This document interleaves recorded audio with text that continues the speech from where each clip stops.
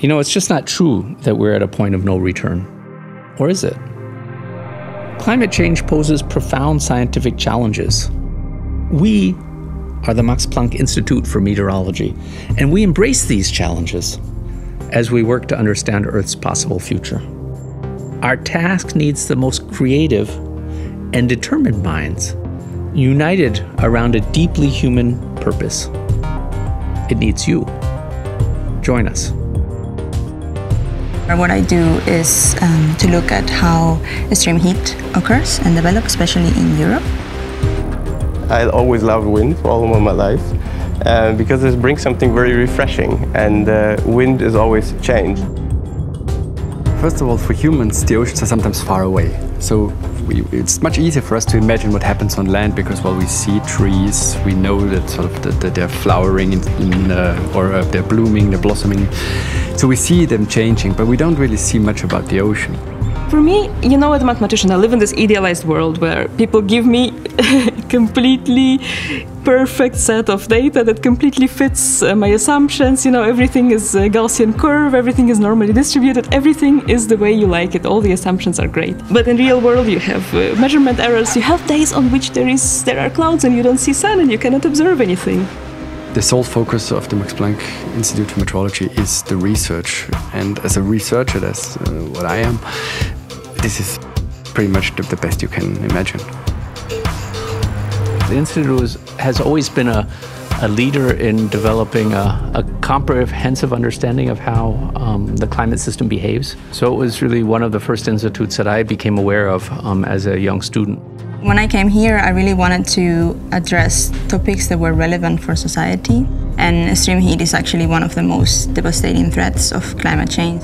Climate change is real, and this is just more important because it affects everybody of us. And I wanted to model something which I can see, and I wanted to model something where I had the feeling that this contributes to a bigger picture.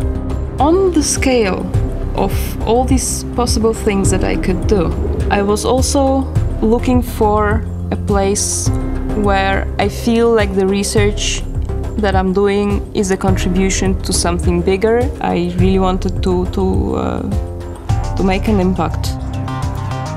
So one reason why I applied here for the Max Planck Institute is because of the International Max Planck Research School, so the IMPRS. So as a PhD student, you're pretty lucky because you have a lot of administrative people who who help you not only with your work, but also with your arriving here in Hamburg. I think that's been very nice here. So as a part of the IMPRS school, you are surrounded by other people that are going through the same process you're going, but are also either coming from different points or at different career stages. And also your supervisor or the postdocs that are close to you. And it's so easy to start working here. It's so easy to get into a very productive state, because also that is often a problem, especially for doctoral students, that they feel like they're left alone. And here, this feeling is completely gone, because there is always somebody you can talk to, and you should. This is how everything here is planned. This is the structure of this interdisciplinarity that pushes you. So you're not alone. You're not in your dark, isolated lab where you sort of do your own thing, but you're always sort of part of a bigger group. It's a chance to develop intellectually, to develop your ideas and your ambition in ways that you can do in few other places. So whether it be access to the measurements or access to the computers and the modeling, or just to be part of a great adventure which is exploring the most advanced possible tools to understand how the climate will change. In our model, we have a fully coupled global Earth system model. And what that means is that we have different components on the climate that all interact with each other. So this machine at the German Climate Computing Center only makes it possible that the latest model technology sort of resolves these fine scales, and that we can now bring together the observations that we take from sailboats and the modeling activities we do in the house. And the fact that it works, the fact that it is made possible for me is a wonder. I mean, very few institutes in the world offer both the opportunity to sort of work with observations and combine that with modeling work. So I've got the expertise in both here, and this is really unique. Networking is something a scientist always has to have in mind. Talking with international people, other working groups all over the globe, it really enriches your science. And the institute already is very international, so we have people from really all over the globe here doing PhD or postdoc. So if Hamburg is your first experience living abroad, I think it's super welcoming and also very, very multicultural. So I've never felt out of place here, and I always felt that there were a lot of people just in my position as well, like trying to, you know, explore a new country and a new city, and everyone is just trying to make friends.